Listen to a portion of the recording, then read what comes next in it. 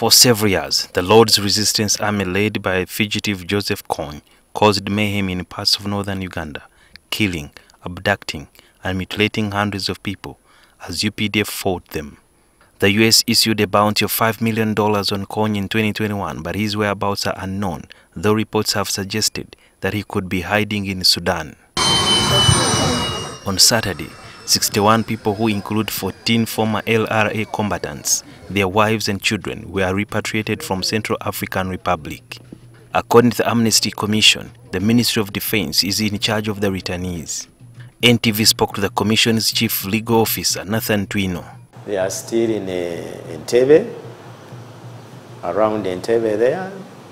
They are being debriefed, and after some short time, they will be taken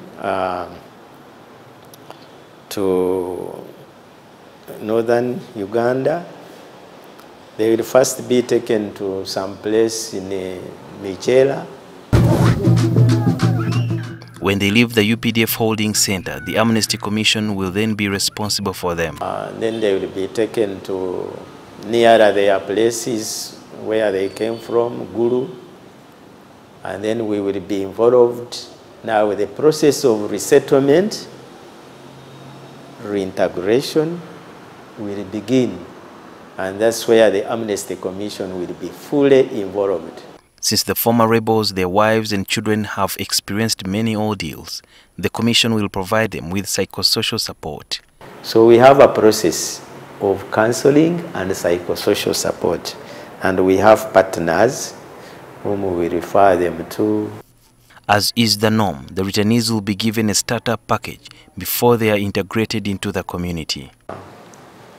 A mattress, some 3 hoses.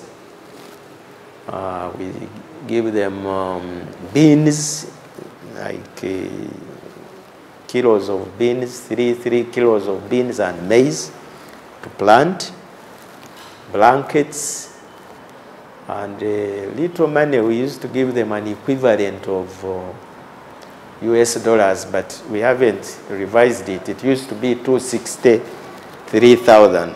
Is the 263,000 shillings package too little, given the country's current economic situation?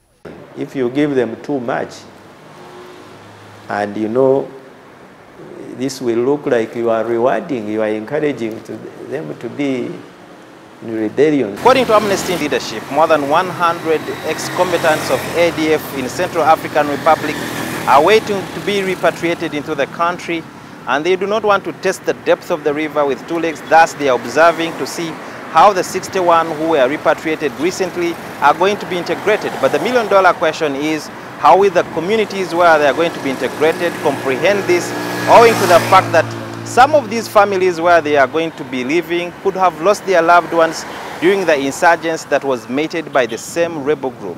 These are their children, and they accept them. They live among them. And this was, after all, their wish that this war ends and their children come back.